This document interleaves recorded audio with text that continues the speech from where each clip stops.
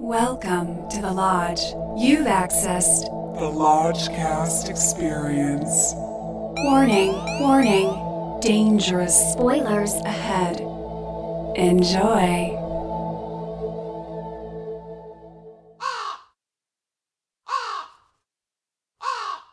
And welcome to Hot Takes. It's a rainy night in Los Angeles. And what better weather to just hunker in with a Netflix original movie, Bird Box. Bird Box.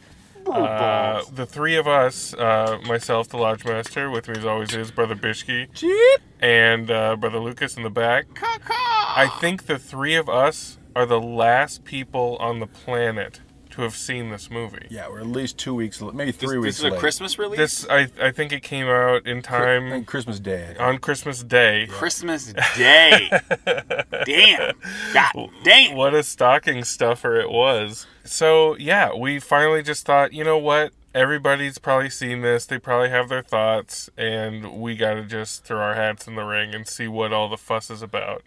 The Lodge Mistress had listened to the audiobook of this, and she said that because a lot of it is blindfold based and sound based rather than sight, it was a very interesting audiobook listen, and she highly recommended it. And then when she saw the actual movie, she was like, "Nah, it didn't really live up to my expectations." But what movies do? I fell off the couch when I saw the end credit say that this was based on a book. like rubbed my eyes, like I rewound it, and you were agog. I was agog, agape. I mean, I guess because it's kind of the reverse of A Quiet Place. Sure. A Quiet Place works because it's sound, and so it's kind of silent, and it's just pure visuals, and that can work in a movie.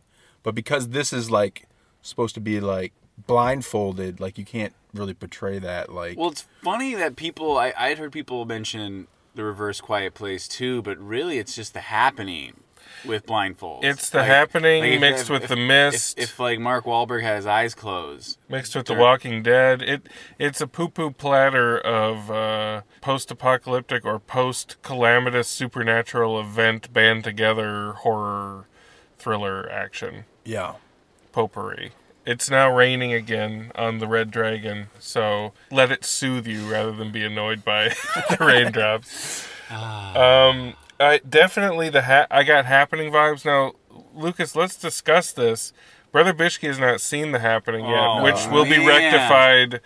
I found out that The Happening and The Mist were on your must-have missed list. Yeah, well, M. Night, I've missed on purpose for a long time. But anyway, go ahead. But we're going to rectify that real soon. So, Lucas, let's not spoil anything. No, but I'll say, people give M. Night a lot of shit, but to me... He did this. He did this. He already ran these bases. So I was thinking, man, he's on his farm in Pennsylvania at some dinner party, just bragging to people how he thought of that on the original Bird Box 10 years ago. Yeah, The Happening looms large over this. The Mist looms large, and especially now, credit where due, when the big Happening-esque freakout was going on at the beginning, where everybody's just losing their minds and killing themselves, and it's going absolutely haywire. I loved it. I thought that was great. It was handled great. It was vicious. It was shocking. Yeah, I needed more of that. But then you hit that wall where it instantly becomes something that looks like an inspirational soap opera-esque stage play, and you realize no movie can keep up that level of awesomeness. That is an expensive, blank check Netflix budget extravaganza. But even they can't keep it up. It's gotta become Kirk Cameron or Tyler Perry chamber piece quick to save money. Keep it in the house. Keep it in the house. Have a bunch of colorful quote unquote characters with snappy dialogue. Yeah, it was a real mix of characters. It was like Modern Family or something. It was just you got every different type of demographic getting hit with the characters, but and you got Malkovich. You got Malkovich, which I had not seen in a long time, and I thought this was going to be like another hammy Rounders-esque performance, but I thought he ended up being one of the most interesting aspects of the movie, just because he's so off kilter. And we had talked amongst ourselves a bit that the movie would have been infinitely more interesting if Sandy Bullock and John Malkovich had switched roles. So he was he was looking after the kids, trying to make it work, and she was the surly kind of gun nut, But alas, and we get Jackie Weaver, who's great, but is always underutilized or strangely utilized, as she was with Widows, aka Windows. we get the guy who was in Get Out. But, Yep, the TSA agent. But he was not. I don't know. There was not a lot of comedy in this, really. And for him to... there wasn't a lot to do. Like he got that one little riff area, but it was like everything's so gloomy and serious. It comic relief seems kind of perverse in this movie. Yeah. Well, Sandra Bullock kind of presides over the gloominess. She comes off as just like mule mean. Yeah. Like to the kids that she doesn't even name, like boy and girl. Like I know that there's issues with it, trying to keep it professional and not get too attached and focus on survival. But damn. Yeah. Yeah. She's Sandy B. She's like, shut up, kids. You got to think about the people. Like, another thing, and this is what I always love to think about, is the families that gathered around their Netflix, the glowing Netflix queue, around Christmas Eve, or around Christmas when it was released. Christmas morn. So gnarly. On Christmas morn. Yeah. And they're waiting for the opening scene is like Sandra Bullock telling her child, like, I will hurt you. I will hurt you. Like, they tune in, like a family. I'm talking about a family with kids that would still be embarrassed to, say, see a pretty explicit sex scene in a laundry room. Very gritty, very real. Like, I love thinking about those families that sit down to tune in. Like, Blindside, Speed, we trust Sandy B. Yeah. And that's then, something you're not going to get from a studio film. Like, Netflix can throw in. They throw in whatever the fuck they want. I mean, if that was a theatrical studio, they would have, the studio would have been like, look, you got to cut away. Like, you can't just have her, walk in on them just coitus, like connected. But I love just thinking about that. Just like with Bright, the other Netflix big release, everybody's like, oh, Will Smith, we know him, he's a big star. And then you get this weird, unpleasant, and Mute had a lot of had the sex robots, and Mute's even crazier. Yeah. I love it because there's no real set rating. Like, nobody looks at rated MA. It's like everything's rated MA for thematic elements or whatever. But the joke for me watching this was that instead of getting one bad movie, you get two. Yeah, Lucas kept saying that because it explain that 5 years. So it starts in the shit, in medias res. The cold open is the post-apocalyptic landscape, and it seems like, okay, we're going on this journey, and they're throwing us right into it, and that's a great way to start. You got my attention. This is gonna be very visceral, and then what? And then it's 5 years earlier, and she's an artist. She's painting, and you're like, wow, this is way early. You're really starting from scratch. And with this movie, the fractured narrative, once it plays itself out and we catch back up with it, it's it's one of those shrug ones where it's why did you even do that? Yeah, it just seemed to keep us. It doesn't allow it to build any tension or suspense. There's no payoff. The most terrifying scenes would have been more terrifying because you didn't expect them. Or you're just she's an artist and she's got a sister and she's pregnant, la-di-da, and then, whoa, a post-apocalypse. Yeah. But no, everything is predetermined by that initial. Yeah, her and the kids survive without the dude. Yeah. Mm-hmm. It's just it's worthless. I really think that it's based on whatever algorithms where it's people want to know what happens towards the end at minute such and such. So it's the best practice to start with a glimpse of that. It's no, we're watching it. Mm-hmm. You have us. We're sitting at home. I don't know. It's annoying. But this movie jumps in with both feet. Why do we think it went viral like this? Was this a calculated move on Netflix? I think it was. Like I think it was. Like the memes started getting out. Yeah, I think Netflix definitely hires PR firms to create memes. And they pump the world full of memes. Generate a lot of shit. Because I heard about the memes for this movie before I even saw the movie. And that's by design. They're like everybody's talking about it already. Why don't I know what this is? What is this?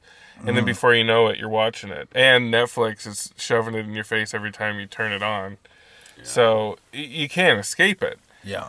So speaking of not being able to escape looking at something, what are our thoughts on what it all means? Like, this can't, I'm sure a lot of people are just going to take it at face value. Like, there are monsters that they can't look at. That's what it's about. But what's it really about?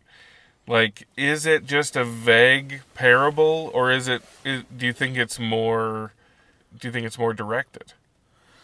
Let's say that's a good question. I mean, you can project, I think, any number of things because it's such a vapid, blank, wide open, canvas that's left to interpretation. But watching it with what's presented, it to me, it feels like there is no rhyme or reason to any of it. Bishke, what do you think? I thought maybe like the fact that they can't see light beyond a certain f-stop, or they go insane or kill themselves. But they stay inside, so it's kind of like maybe like people who are climate deniers or people who stay inside and watch like Fox, or people who are sort of blocked off from a certain viewpoint, but if you saw the truth of it, it'd be too much to handle, so you'd have to kill yourself. So then you have to just go blind into the future with love for your children, and a canopy of blind people at the end. And I don't know. I was just trying to throw anything at it I could. I think that might be it. I think they leave it so purposely vague, like when Smash Mouth records a song like All Star, they're like, this can be used for any sport. Mm-hmm. It's the All Star of movies. Yeah. Because you can throw anything at it. Like, is it about addiction? Is it about religion?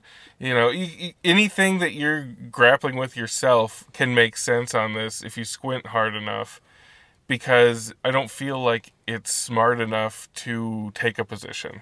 Yeah, I think it kind of hints at it, like, towards the end, where Sandra Bullock or someone is, like, telling the kids, like, you're never going to be able to protect them. Like, they're always going to have to, like, go out in the world without you. And, like, so it's maybe something to do with parenting and being able to let go and not, I don't know. And to be clear, Lucas his body was turned as far away as it could be from this movie at any chance he could get. It becomes tedious after a while when the same emotional beat gets played. It's like listening to a pianist like hit the same key, and while that key makes a sound that affects, like, emotion or tone or mood or whatever, it's keep going. Like, I got it. Like, I got it. Like, you're playing it again. Like, yeah, you must have hated the score to Eyes Wide Shut. Yeah, and it just wears you down. Like, it really just, like, it's becomes suffocating. Like, for me at least. Like, I just, like, give me, like,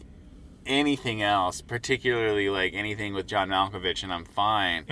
But yeah, Sandra Bullock's definitely... to keep cutting back to, like, 12 hours, 20 hours, 40 hours on the river with her just yelling at the kids, like, okay, I got it. Like, I got it. Like, I totally get it. It was pretty one note. She loosened up for a second. What else you got? Yeah, she loosened up for a second when they were eating Pop-Tarts, but otherwise, no. Like what? Like, why would you want to play this character this way?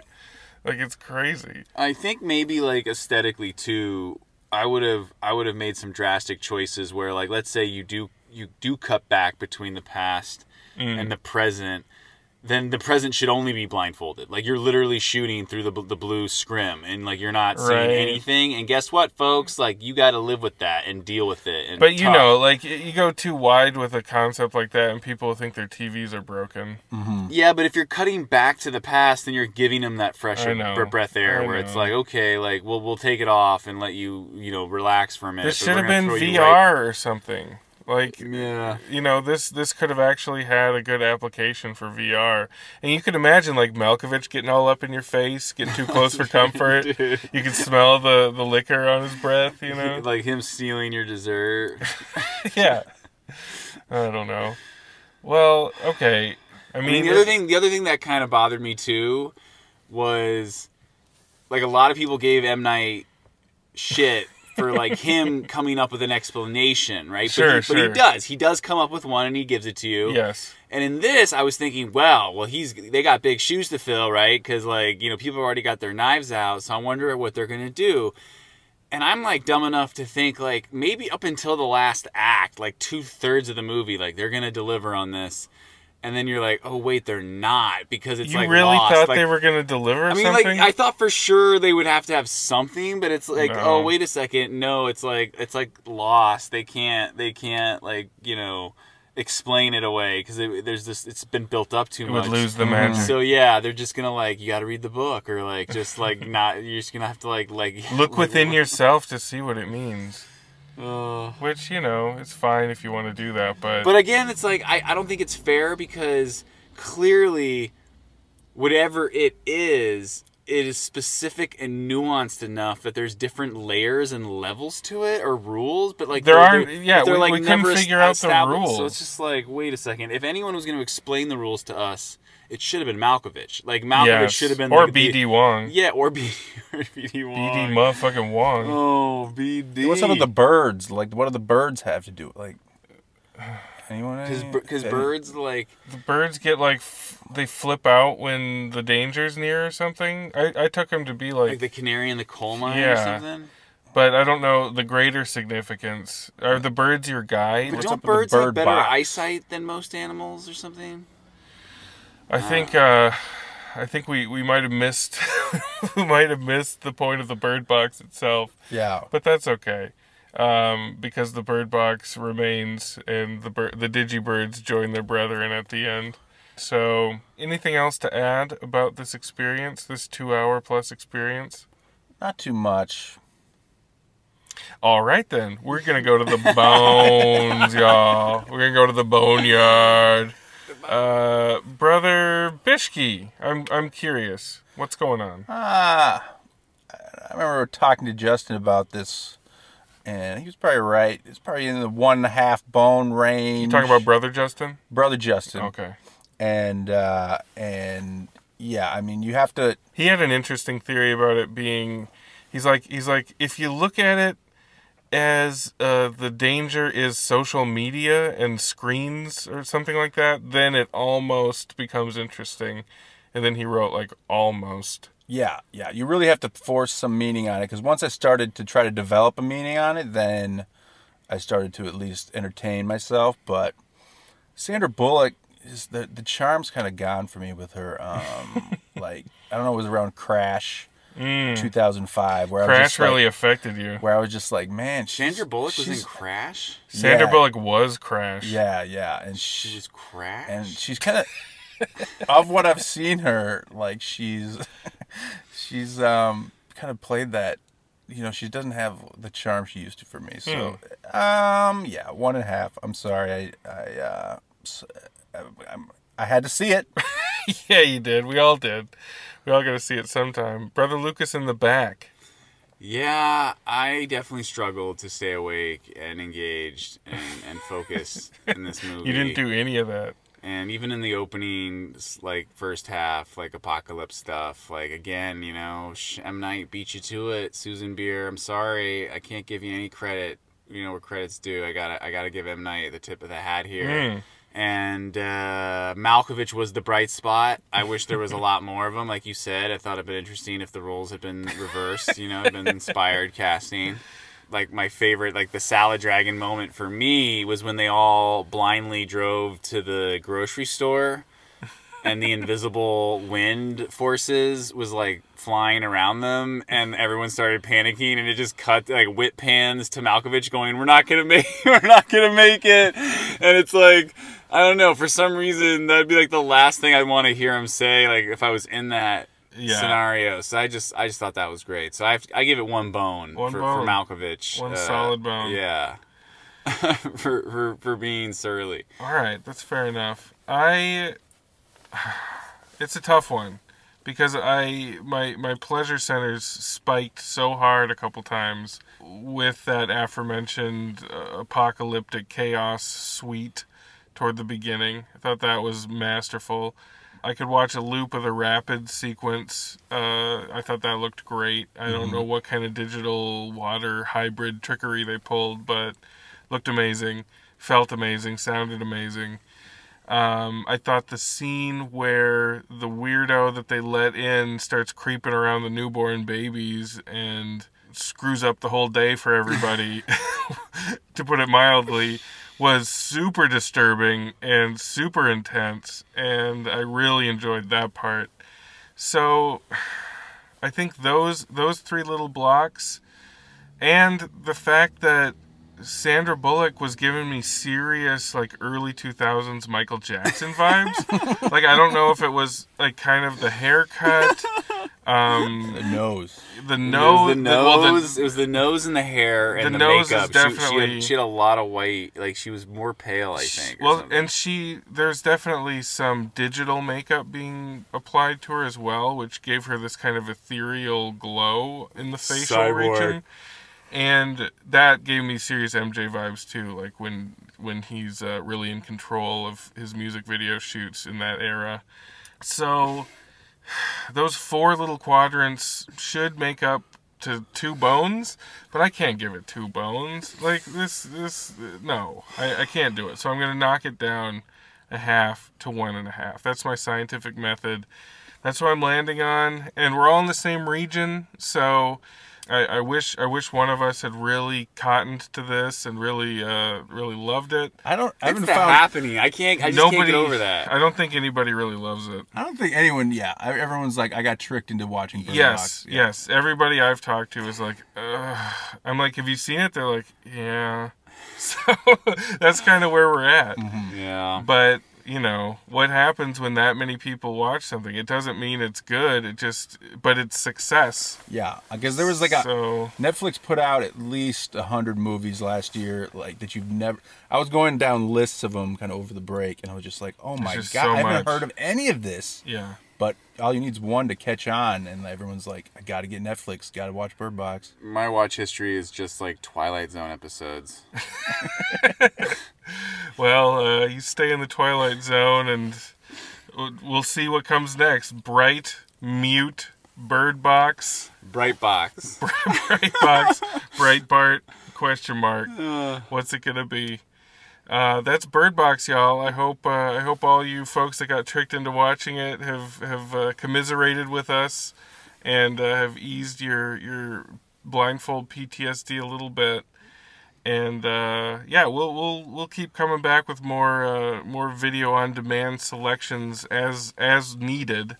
And a little super preview here. We're thinking of starting some great debate series. That means if there's a movie that has come out that is past its prime, like it's been out for a while, people have had time to ponder it, but there is strong dissension in our own ranks, we will rewatch it and hash it out for you in episode form. So we'll get some Royal Rumbles going. Well, that's Bird Box, y'all. That's Bird Box in the Prius, y'all. Cheep, cheep, cheep. Cheep, cheep, cheep, cheep, cheep. Love and light, y'all. Love and light.